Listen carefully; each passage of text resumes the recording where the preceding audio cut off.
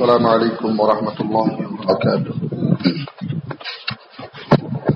الحمد للہ نحمده ونستعینه ونستغفره ونؤمن به ونتوکل علیہ ونعوذ باللہ من شرور انفسنا ومن سیئات اعمالنا من يهده الله فلا مضل له ومن يضلل فلا هادي له ونشهد أن لا إله إلا الله وحده لا شريك له ونشهد أن محمدا عبده ورسوله أما بعد فإن خير الحديث كتاب الله وخير الهدي هدي محمد صلى الله عليه وسلم وشر الأمور محدثاتها وكل محدثة بدعة وكل بدعة ضلالة وكل ضلالة في النار. فأعوذ بالله من الشيطان الرجيم. بسم الله الرحمن الرحيم.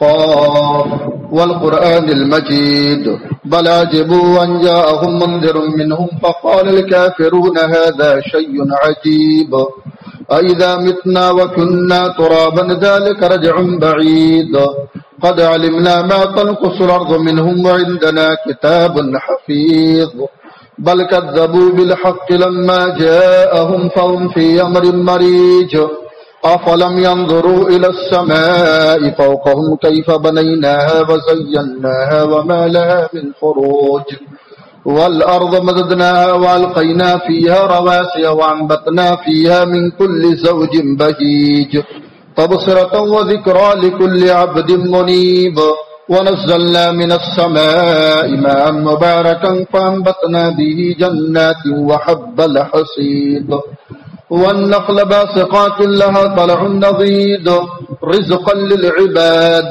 وأحيينا به بلدة ميتا كذلك الخروج كذبت قبلهم قوم نوح وأصحاب الرس وثمود وعاد وفرعون وإخوان لوط وأصحاب الأيكة وقوم تبع كل كذب الرسل فحق وعيد أفعينا بالخلق الأول بل هم في لبس من خلق جديد. بارك الله لنا ولكم في القرآن المجيد ونفعنا وإياكم بالآيات والذكر الحكيم. إنه تعالى جواد كريم ملك بر رؤوف رحيم. وقال تعالى بسم الله الرحمن الرحيم ومن يقنط منكن لله ورسوله وتعمل صالحا نؤتها أجرها مرتين وأعتدنا لها رزقا كريما. يا نساء النبي لستن كأحد من النساء إن اتقيتن فلا تخضعن بالقول فيطمع الذي في قلبه مرض وقلن قولا معروفا. معزز و مکرم حاضرین جمع، ہر قسم کی تعریف و توصیف، کبریائی و بڑائی اللہ تبارک و تعالی کی لائق و زیبا ہے. درود و سلام نازل احمد مشتبہ خاتم النبیین والمرسلین جناب محمد الرسول اللہ صلی اللہ علیہ وسلم کی ذات اقدس مقدس پر، جن پر اللہ رب العالمین نے قرآن کریم کو نازل فرما کر اپنے اس دین مقدسہ و مطہرہ کی تکمیل فرمائی. اللہم صلی علی محمد وعلی آل محمد کما صلیت علی ابراہیم وعلی آل ابراہیم انک حمید مجید. اللہم بارک علی محمد وعلی آل محمد کما بارکت علی ابراہیم وعلی آل ابراہیم انک حمید مجید. محترم حضرات، آج کے خطبہ جمعہ میں میں جس موضوع کے تحت آپ حضرات کے سامنے گفتگو کرنا چاہتا ہوں وہ ہے اصلاح معاشرہ میں خواتین کا کردار. معاشرے کو بنانے میں، معاشرے کو سدھارنے میں عورتوں کا کیا کردار ہونا چاہیے. کوئی سماج، کوئی معاشرہ، کوئی سوسائٹی اس وقت تک اصلاح کے راستے پر نہیں جا سکتی یا کسی سوسائٹی اور سماج کی اصلاح اس وقت تک نہیں ہوگی جب تک مرد اور عورت دونوں مل کر سماج میں اصلاح کا کام نہ کرے، سماج کو سدھارنے، سماج کو بنانے کا کام جب تک مرد اور عورت دونوں مل کر نہ کریں کوئی سماج بن نہیں سکتا، کسی سماج کی اصلاح ناممکن ہے۔ عورتیں اپنے دائرے میں رہ کر اصلاح کا کام کریں، دعوت کا کام کریں، تزکیہ نفس کا کام کریں، اور مرد اپنے میدان میں رہ کر اپنے دائرے میں رہتے ہوئے دعوت اور تزکیہ کا کام کریں، تب ممکن ہے۔ قرآن مجید میں اللہ رب العالمین نے دونوں کی ذمہ داری بتلائی۔ اللہ رب العالمین نے فرمایا والمؤمنون والمؤمنات بعضهم اولیاء بعض۔ یہاں پر اللہ تعالیٰ نے مومن مرد اور مومنہ عورتوں کا تذکرہ کیا کہ مومن مرد اور مومنہ عورتیں ایک دوسرے کے دوست ہیں، ایک دوسرے کے مددگار ہیں، ایک دوسرے کے سپورٹر ہیں، ایک دوسرے کی تائید کرنے والے ہیں۔ کس میں؟ وَيَأْمُرُونَ بِالْمَعْرُوفِ وَيَنْهَوْنَ عَنِ الْمُنْكَرِ، یأمرون بالمعروف وینہون عن المنکر، کی بھلائی کا حکم دینے میں اور برائی سے روکنے میں۔ یعنی مرد بھی امر بالمعروف کا فریضہ انجام دے، عورتیں بھی امر بالمعروف کا فریضہ انجام دے، یعنی مرد بھی لوگوں کو بھلی باتوں کا حکم دے تو عورتیں بھی عورتوں کو بھلی باتوں کا حکم دے، عورتیں بھی اللہ رب العالمین کے مخلوقات کو بھلی باتوں کا حکم دے۔ وینہون عن المنکر، جہاں مرد جو ہے لوگوں کو برائی سے روکتا ہے وہیں پر عورتوں کی ذمہ داری ہے، عورتوں کے اوپر بھی یہ فریضہ عائد ہوتا ہے جو لوگوں کو بری باتوں سے روکے۔ یہاں پر اللہ تعالیٰ نے دونوں کا ایک ساتھ تذکرہ کیا، مومن مرد اور مومن عورتیں ایک دوسرے کو بھلی باتوں کا حکم دیتے ہیں، برائی سے روکتے ہیں، غلط کاموں سے روکتے ہیں۔ وَيُقِيمُونَ الصَّلَاةَ وَيُؤْتُونَ الزَّكَاةَ، نماز قائم کرتے ہیں، مرد بھی نماز پڑھتے ہیں، عورتیں بھی نماز پڑھتی ہیں، مرد بھی زکوٰۃ دیتے ہیں، عورتیں بھی زکوٰۃ دیتی ہیں۔ وَيُطِيعُونَ اللَّهَ وَرَسُولَهُ، اور اللہ رب العالمین کے اطاعت مرد بھی کرتے ہیں اور عورتیں بھی کرتی ہیں، دونوں کو ساتھ ساتھ اللہ نے بیان کیا۔ أُولَئِكَ سَيَرْحَمُهُمُ اللَّهُ، یہی وہ لوگ ہیں جن پر اللہ رب العالمین کی رحمت نازل ہوتی ہے، یہی وہ لوگ ہیں جو اللہ رب العالمین کی رحمت کے مستحق ہیں۔ جہاں اللہ رب العالمین مردوں پر اپنی رحمت نازل کرتا ہے وہیں پر اللہ رب العالمین کی رحمت عورتوں پر بھی اترتی ہے، عورتوں پر بھی نازل ہوتی ہے۔ گویا سماج اور معاشرے کی اصلاح کے لیے دونوں کو ساتھ ساتھ کام کرنا ہے، دونوں کو اپنے دائرے میں اصلاح کا کام کرنا ہے، تب سماج کی اصلاح ہوگی، تب سماج کے اندر سدھار پیدا ہوگا۔ شیخ محمد بن صالح العثیمین رحمۃ اللہ علیہ کا ایک کتابچہ ہے سماج اور سوسائٹی میں عورتوں، سماج اور سوسائٹی کے اصلاح میں عورتوں کا کردار، اصلاح معاشرہ میں عورتوں کا کردار۔ انہوں نے لکھا کہ اصلاح کی دو قسمیں ہیں، اصلاح کی دو قسمیں ہیں۔ ایک اصلاح ہوتی ہے ظاہری، جس کا تعلق بازار سے ہے، مارکیٹ سے ہے، مسجدوں سے ہے یا اس جیسی دوسری چیزوں سے ہے، جہاں پر اصلاح کا کام مرد کریں گے، جہاں پر اصلاح کا کام مرد کریں گے۔ اور اصلاح کی دوسری قسم ہے بین الجدر، گھر کے اندر دیوار کے اندر، یعنی گھر کے اندر یہاں پر اصلاح کا کام عورتیں کریں گی، گھر کے اندر اصلاح کا کام عورتیں کریں گی اور گھر سے باہر اصلاح کا کام مرد کریں گے۔ یہ دو قسمیں اصلاح کی جو ہے شیخ صالح عثیمین رحمۃ اللہ نے لکھی ہے۔ تو آپ غور کیجئے کہ عورت کا اسلام میں بڑا اونچا مقام ہے، اسلام نے عورت کو بڑا اونچا درجہ دیا ہے اور عورت کی ذمہ داری بھی قرآن میں اللہ نے بیان کی، نبی کریم جناب محمد الرسول اللہ صلی اللہ علیہ وسلم نے بیان کی۔ جہاں عورت کو اسلام نے مقام و مرتبہ سے نوازا ہے وہیں پر اسلام نے عورتوں کی ذمہ داری یہ بیان کی کہ عورت بھی جو ہے لوگوں کو بھلی باتوں کا حکم دے، عورت بھی اصلاح کا کام کرے، عورت بھی تربیت کا کام کرے، عورت بھی جو ہے تزکیہ نفس کا کام کرے۔ اللہ کے نبی جناب محمد الرسول اللہ صلی اللہ علیہ وسلم نے عورتوں کے مقام اور مرتبہ کا تذکرہ کیا۔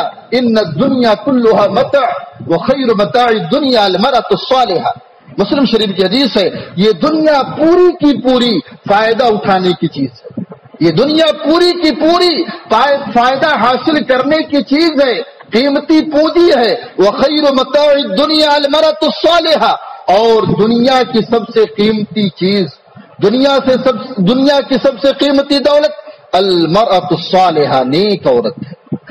المرأۃ الصالحہ نیک عورت ہے دنیا کی سب سے قیمتی پونجی، دنیا کا سب سے قیمتی سرمایہ اللہ کے نبی صلی اللہ علیہ وسلم نے عورتوں کو قرار دیا نیک عورت۔ یہاں پر نبی کریم صلی اللہ علیہ وسلم نے عورت کو، خاتون کو دنیا کی سب سے قیمتی چیز قرار دیا۔ وہیں پر اللہ کے نبی صلی اللہ علیہ وسلم نے دوسری جگہ فرمایا فاتقوا الدنیا واتقوا النساء، دنیا سے بچو اور عورتوں سے بچو۔ کیوں؟ کیونکہ بنی اسرائیل میں ان اول فتنۃ بنی اسرائیل كانت فی النساء، کیونکہ بنی اسرائیل میں سب سے پہلا فتنہ جو پیدا ہوا وہ عورتوں کے اندر پیدا ہوا۔ ایک طرف نبی کریم صلی اللہ علیہ وسلم جو ہے عورتوں کو دنیا کی سب سے قیمتی دولت قرار دے رہے ہیں، دوسری طرف نبی کریم صلی اللہ علیہ وسلم مسلمانوں کو تعلیم دے رہے ہیں کہ عورتوں کے فتنے سے بچو۔ میں ترکت بعدی فتنةً اضر علی الرجال من النساء، کہ میں اپنے بعد اگر سب سے خطرناک فتنہ چھوڑے جا رہا ہوں مردوں کے لیے تو عورتیں ہیں۔ سب سے خطرناک فتنہ، سب سے خطرناک آزمائش اللہ کے نبی صلی اللہ علیہ وسلم نے عورتوں کو مردوں کے لیے قرار دیا۔ میر کا بڑا پیارا شعر ہے، ہم ہوئے کہ تم ہوئے کہ میر ہوئے، ہم ہوئے تم ہوئے کہ میر ہوئے، سب اس کی زلفوں کے اسیر ہوئے، سب اس کی زلفوں کے اسیر ہوئے۔ یعنی اللہ کے نبی جناب محمد رسول اللہ صلی اللہ علیہ وسلم نے عورتوں کو سب سے بڑا فتنہ قرار دیا۔ عورت مردوں کے لیے فتنہ کب بنتی ہے؟ جب عورت بے حیا بن جائے، عورت کے اندر سے شرم و حیا نکل جائے، عورت بے پردہ ہو جائے، عورت بے پردگی کا فتنہ لوگوں کے اندر عام کرے، یعنی جب عورت بری بنے تو عورت مردوں کے لیے فتنہ بنتی ہے۔ اگر وہ عورت نیک ہے، صالح ہے، متقی ہے، پرہیزگار ہے تو اللہ کے نبی جناب محمد رسول اللہ صلی اللہ علیہ وسلم نے سب سے قیمتی دولت قرار دیا، سب سے قیمتی دولت قرار دیا۔ شیخ محمد بن صالح العثیمین رحمۃ اللہ علیہ لکھتے ہیں اگر عورت نیک بننا چاہتی ہے، اگر عورت سماج کی اصلاح کرنا چاہتی ہے، اگر عورت معاشرے کو سدھارنا چاہتی ہے، صرف 5 کام کر لے، عورت 5 کام کر لے اس کی خود اصلاح ہوگی اور وہ سماج کو بھی سدھار دے گی، وہ سماج کی بھی اصلاح کرے گی۔ وہ 5 چیزیں کیا ہیں؟ پہلی چیز صلاح المرأة، عورت خود نیک بنے۔ پہلی چیز عورت خود نیک بنے، متقی اور پرہیزگار بنے، اللہ رب العالمین سے ڈرنے والی ہو، اللہ رب العالمین کا تقوی اختیار کرنے والی ہو۔ عورت اگر خود نیک بنتی ہے اس کی اولاد نیک ہوگی، آنے والی نسل نیک بنے گی۔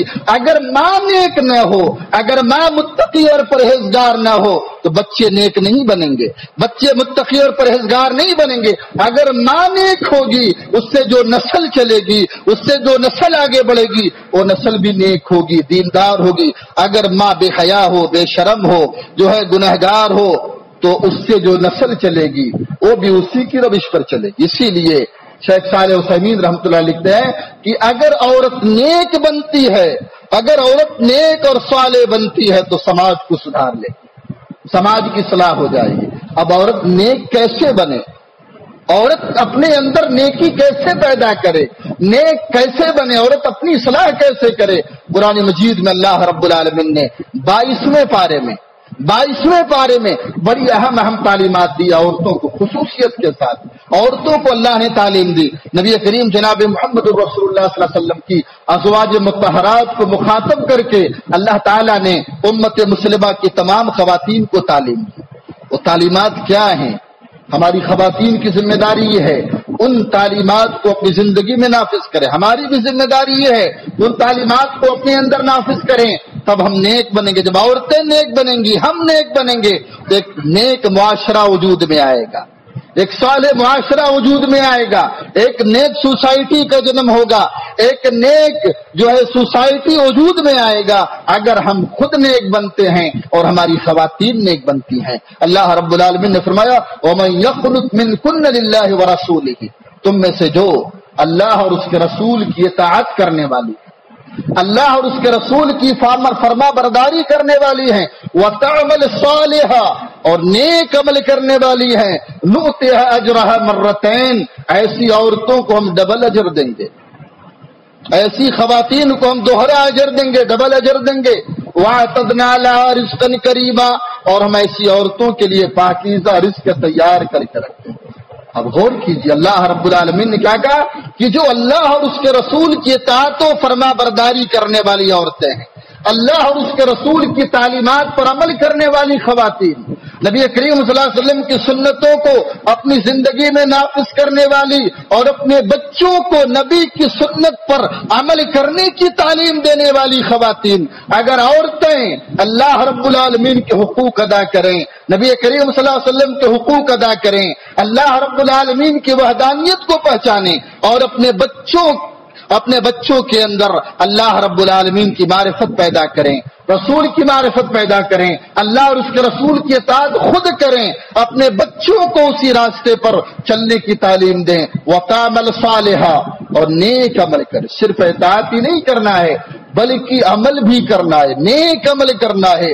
اللہ رب العالمین نے جو احکامات نازل کیے ہیں، نبی کریم صلی اللہ علیہ وسلم نے اللہ رب العالمین کے احکامات پر عمل کرنے کا جو طریقہ بتلایا ہے اس کے مطابق عمل کرو۔ وَتَعْمَلْ صَالِحًا، نیک عمل کرتی ہیں تو ایسی عورتوں کو اللہ تعالیٰ ڈبل اجر دے گا، دوہرا اجر دے گا۔ یہ اللہ نے مخاطب نبی کی ازواج کو کیا ہے، لیکن نبی کی بیویوں کو مخاطب کر کے اللہ تعالیٰ نے امت مسلمہ کی تمام خواتین کو تعلیم دی ہے کہ اللہ کی اطاعت کرو، رسول کی اطاعت کرو اور ساتھ ساتھ نیک عمل کرو، نیک عمل کرو۔ اگر ماں نمازی ہوگی، اس سے جو نسل چلنے والی ہے، اس سے جو نسل آگے بڑھنے والی ہے وہ بھی نمازی ہوگی۔ اگر ماں نماز پڑھتی ہے، اگر ماں قرآن مجید کی تلاوت کرتی ہے، اگر ماں اپنے اوقات کو اللہ رب العالمین کے ذکر میں لگاتی ہے، اس کے بچے بھی ماں کی نقل کریں گے۔ اگر ماں کو دیکھیں گے نماز پڑھتے ہوئے، بچے بھی ساتھ میں کھڑے ہو کر نماز پڑھیں گے۔ اگر ماں کو دیکھیں گے قرآن مجید کی تلاوت کرتے ہوئے، بچوں کے اندر بھی قرآن مجید کی تلاوت کا جذبہ پیدا ہوگا۔ اگر ماں صبح و شام کے اذکار کرے گی، توبہ و استغفار کرے گی، اگر بچے دیکھیں گے ماں کو اللہ رب العالمین کا ذکر کرتے ہوئے، استغفار کرتے ہوئے، تو بچے بھی ماں کی نقل کرتے ہوئے اللہ رب العالمین کو یاد کریں گے، اللہ رب العالمین کا ذکر کریں گے۔ گویا اگر ماں نیک عمل کرتی ہے تو بچے بھی نیک بنیں گے، بچے بھی صالح بنیں گے، بچے بھی متقی اور پرہیزگار بنیں گے۔ اسی طریقے سے آگے اللہ فرما رہا ہے وَأَعْتَدْنَا لَهَا رِزْقًا كَرِيمًا، اللہ تعالیٰ رزق دینے والا۔ کتنے لوگ ایسے ہیں رزق کی تلاش میں رزاق کو بھول جاتے ہیں، رزق دینے والے کو بھول جاتے ہیں۔ اے طائر لاہوتی، اس رزق سے موت اچھی، اے طائر لاہوتی، اس رزق سے موت اچھی جس رزق سے آتی ہو پرواز میں کوتاہی۔ علامہ اقبال نے کتنا بہترین شعر کہا، اگر رزق تلاش کرنے کے چکر میں ہم اللہ رب العالمین کو بھول جاتے ہیں، رزاق کو بھول جاتے ہیں، ایسے رزق کی کوئی ضرورت نہیں، ایسے رزق کی کوئی ضرورت نہیں۔ اللہ رب العالمین کو یاد کرتے ہوئے، اللہ رب العالمین کا ذکر کرتے ہوئے ذریعہ معاش تلاش کرو۔ اللہ نے وعدہ کیا اللہ تعالیٰ پاکیزہ رزق دے گا، اللہ تعالیٰ رزق دینے والا ہے۔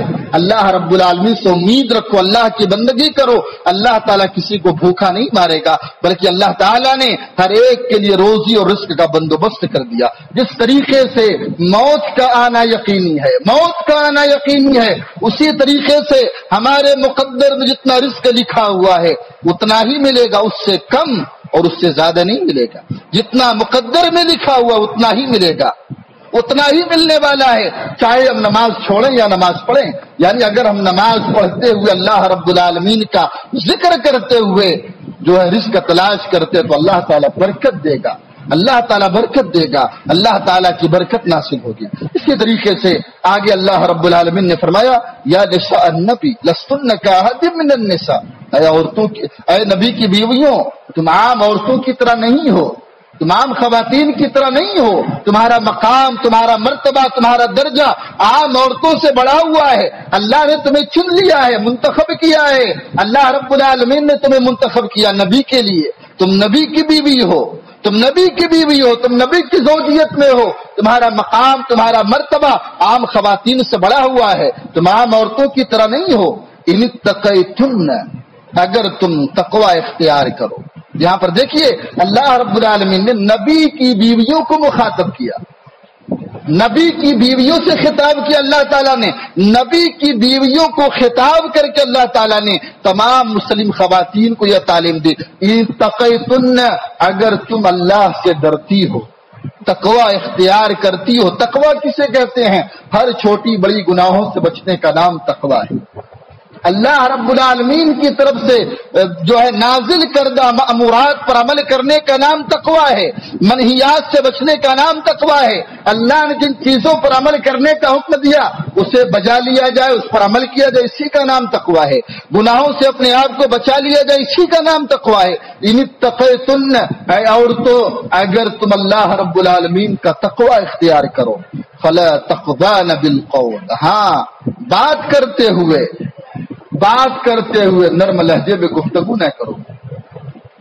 فلا تخضعن بالقول، آپ دیکھیے موبائل آج کی ایجاد ہے، لیکن 1400 سال پہلے نبی کریم جناب محمد الرسول اللہ صلی اللہ علیہ وسلم نے عورتوں کو اجنبی مردوں سے بات کرنے کا طریقہ بتلایا، اجنبی مردوں سے جو ہے بات کرنے کا آداب اللہ رب العالمین نے قرآن میں بتا دیا۔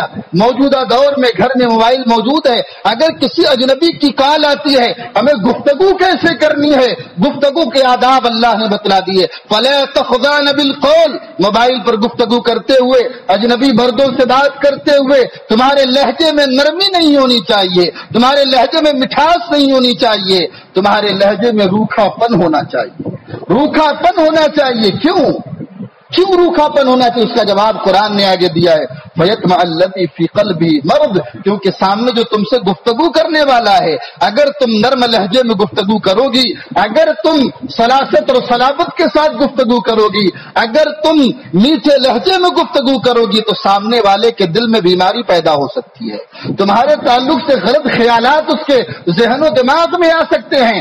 آپ نے گناہ کے تمام راستے کو شریعت نے بند کر دیا۔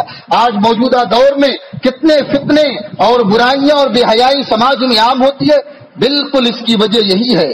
موبائل پر رانگ نمبر سے کال آئی اور گفتگو شروع ہو گئی، گفتگو کا تسلسل شروع ہو گیا اور ہم بے حیائی اور برائی کے دلدل میں پھنس جاتے ہیں۔ قرآن نے آداب بتلایا، جب گفتگو کرنی اگر غیر محرم سے نرم لہجے میں گفتگو نہ کرو، نرم لہجے میں میٹھے بھرے لہجے میں گفتگو نہ کرو، بلکہ بات کرنے کے انداز میں روکھا پن ہونا چاہیے، تاکہ سامنے والا تمہارے تعلق سے اپنے دل و دماغ میں برے خیالات نہ لائے، اس کے ذہن اور دماغ میں جو ہے بیماری نہ پیدا ہو۔ یہ قرآن نے بتلا دیا، یہ قرآن نے ادب سکھلایا۔ اور وَقُلْنَ قَوْلًا مَّعْرُوفًا، ہاں ایک تعلیم یہ بھی دی، بات کرنا ہے بات کرو، نرم لہجے میں نہیں۔ وَقُلْنَ قَوْلًا مَّعْرُوفًا، بھلی بات کہو، قاعدے کی روح سے بات کرو، گالی گلوج نہ کرو، گالی گلوج نہ کرو، روکھے پن لہجے میں بات کرو، لیکن قاعدے کے دائرے میں رہتے ہوئے، اصول کے دائرے میں رہتے ہوئے یہ تعلیم قرآن نے دی۔ گالی گلوج نہ کرو، برا بھلا نہ کہو، بلکہ روکھے پن سے بات کرو، بات مکمل ہو جائے۔ ضرورت کے اگر گفتگو کرنی ہے، جتنی ضرورت ہے بات کرنے کی، بات کرنے کے بعد رکھ دو۔ یہ تعلیم شریعت نے دی ہے۔ جو برائی کے تمام راستوں کو قرآن نے بند کر دیا ہے، جو راستے برائی کے ہیں، جو راستے زناکاری کے ہیں، جو راستے بے حیائی کے ہیں، شریعت نے ان راستوں کو بند کر دیا ہے۔ بات کرنے کے آداب، اور جو انسان گناہوں کے راستے پر چلتا ہے، نوجوان لڑکا ہو یا نوجوان لڑکی ہو، باتوں باتوں میں بات شروع ہوتی ہے اور نہ جانے کہاں تک بات پہنچ جاتی ہے۔ اسی لیے شریعت نے گفتگو کے آداب بتلائے ہیں، نرم لہجے میں گفتگو نہ کرو، بلکہ روکھے پن کے لہجے میں گفتگو کرو۔ اسی طریقے سے قرآن میں اللہ نے آگے فرمایا وَقَرْنَ فِي بُيُوتِكُنَّ، اگر عورت اپنی اصلاح کرنا چاہتی ہے، اپنے اندر تقوی پیدا کریں، اللہ اور اس کے رسول کی اطاعت کریں، اگر گفتگو کرنا ہے نرم لہجے میں بات نہ کریں، اصلاح سماج کی ہوگی اور اس کی بھی اصلاح ہوگی۔ وَقَرْنَ فِي بُيُوتِكُنَّ، اور آگے اللہ نے تعلیم دی وَقَرْنَ فِي بُيُوتِكُنَّ، عورتیں اپنے گھروں میں ٹھہری رہیں، رکی رہے، کیونکہ عورت کو حدیث میں ربۃ البیت قرار دیا گیا، گھر کی نگراں، گھر کی محافظہ، گھر کی جو ہے گھر کی مالکن، ربۃ البیت قرار دیا۔ عورت کا مسکن، عورت کا ٹھکانہ گھر ہے، بلا ضرورت گھر سے باہر نہ نکلے۔ ہاں ضرورت کے تحت گھر سے باہر نکل سکتی ہے، شریعت نے تعلیم دی ہے۔ امام بخاری رحمۃ اللہ علیہ نے بخاری شریف میں ایک باب باندھا، باب ذهاب النساء والصبيان الى العرس، کہ اگر شادی بیاہ میں شرکت کرنی ہے، شادی بیاہ میں شرکت کرنی ہے، عورتیں جا سکتی ہیں۔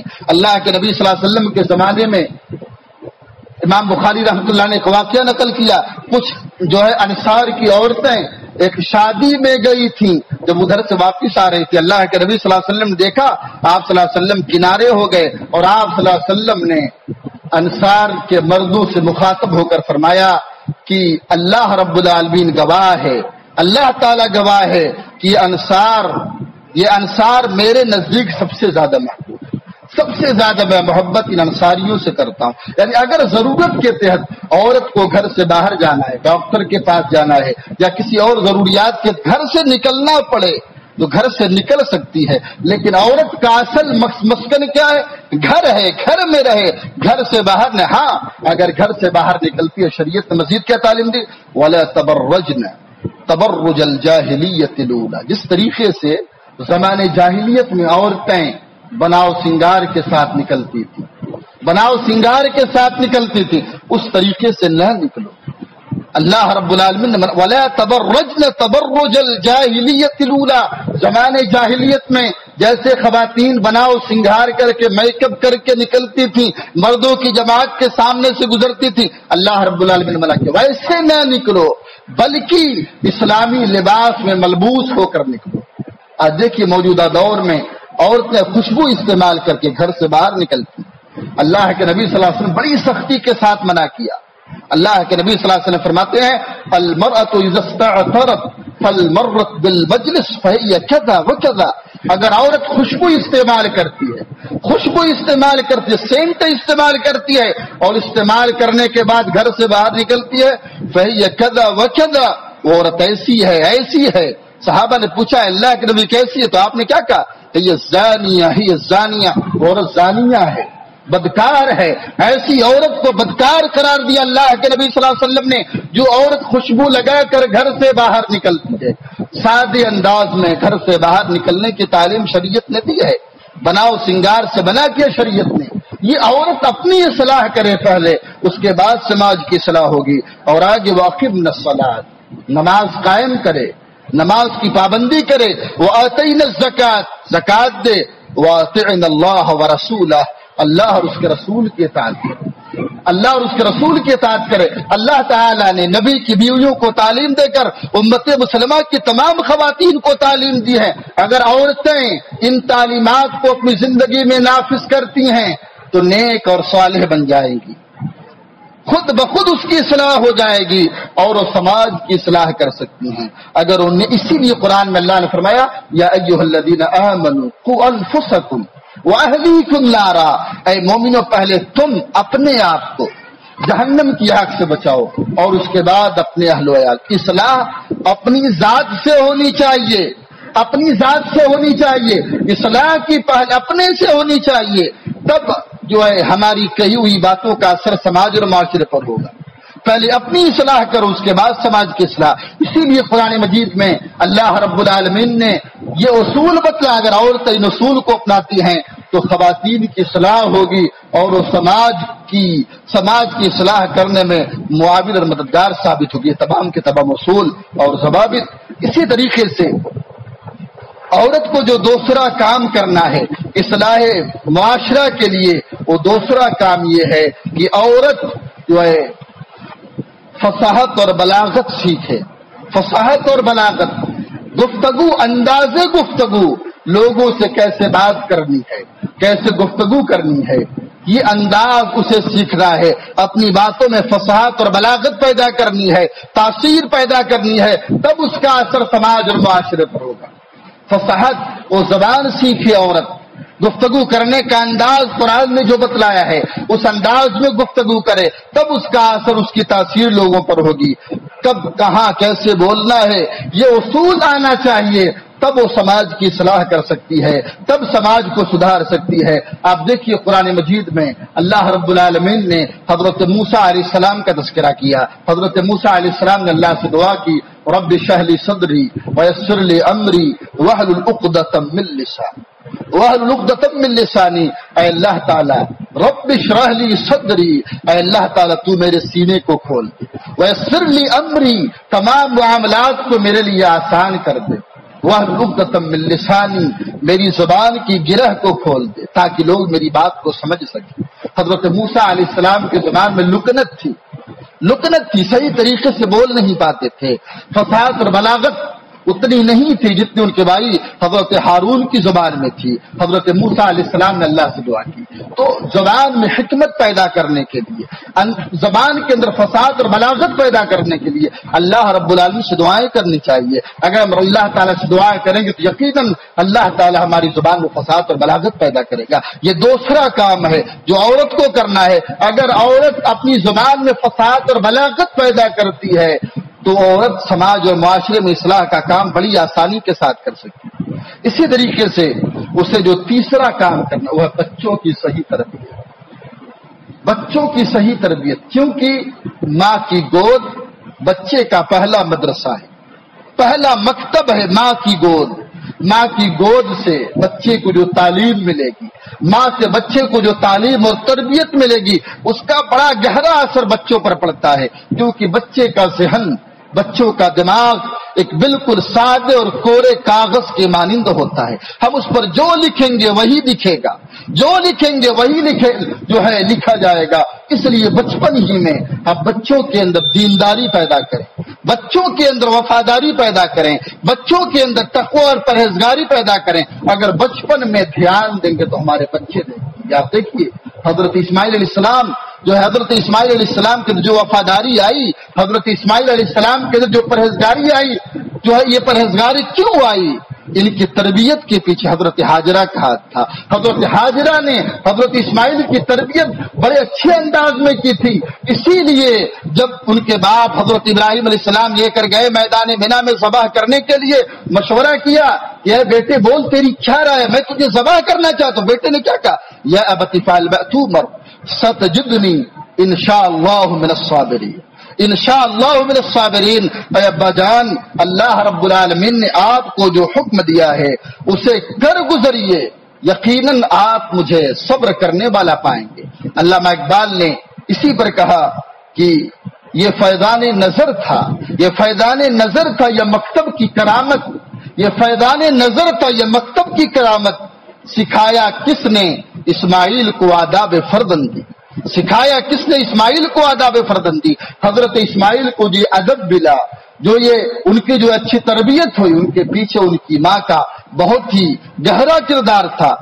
حافظ ابن حجر امام بخاری رحمۃ اللہ علیہ کے پیچھے ان کی ماں کا بہت گہرا کردار تھا۔ اسی طریقے سے حافظ ابن حجر رحمۃ اللہ علیہ کی ماں بچپن میں انتقال کر گئی، لیکن حافظ ابن حجر رحمۃ اللہ علیہ کی تربیت ان کی بہن نے کی، اسی لیے حافظ ابن حجر رحمۃ اللہ علیہ اپنی بہن کے سلسلے میں لکھتی امی بعد امی، امی بعد امی، کہ حافظ ابن حجر اپنی بہن کے بارے میں لکھتے ہیں یہ میری ماں ہے، میری ماں کے بعد، میری ماں ہے میری ماں کے بعد۔ تو اگر عورت ماں اپنے بچوں کی صحیح تربیت کرتی ہے تو بچوں کو صحیح رخ ملے گا۔ اسی طریقے سے جو چوتھا کام عورت کو وہ حکمت اور دانائی ہے، حکمت اور دانائی کے ساتھ کام کرنا ہے۔ اگر عورت کو معلوم ہو جائے کب کون سی بات کہاں کرنی ہے تو فوراً وہ اصلاح کر سکتی ہے، کیونکہ عورتوں کے آنسو میں اللہ نے بڑی تاثیر رکھی ہے۔ یہ عورت شرابی سے شراب چھڑوا سکتی ہے، عورت زناکار سے زنا چھڑوا سکتی ہے، بڑے سے بڑا گناہ چھڑوا سکتی ہے۔ شرط یہ ہے اسے حکمت معلوم ہونا چاہیے کب کہاں کون سا کام کرنا ہے۔ اگر حکمت اور دانائی اپنے اندر پیدا کرے تو اور سماج اور معاشرے کی اصلاح بڑی اچھی طریقے سے کر سکتی ہے۔ اور آخری جو چیز ہے، پانچویں چیز، وہ دعوت کے کام میں سرگرمی، دعوت کے میدان میں سرگرم رہے۔ آج سماج اور معاشرے میں بہت ساری بدعتیں، بہت ساری خرافات، بہت سارے رسم و رواج پائے جاتے ہیں۔ اگر عورت ٹھان لے مجھے یہ رسم و رواج ختم کرنا ہے، سماج جو رسم و رواج ختم ہو جائے گا۔ عورت اگر اپنی اصلاح کر لے، اگر عورت اس رسم کو بند کرنا چاہے، اس خرافات کو بند کرنا چاہے، فوری طور پر بند ہو جائے گی۔ اگر عورت جو ہے اصلاح کے کام میں پہل کر، یقیناً سماج کی اصلاح ہوگی۔ اللہ تعالیٰ سے دعا ہے کہ اللہ تعالیٰ ہم ان 5 اصولوں کو اپنی زندگی میں نافذ کرنے کی توفیق عطا فرمائے۔ اللہ تعالیٰ ہم سب کو زیادہ سے زیادہ نیک اعمال انجام دینے کی توفیق عطا فرمائے۔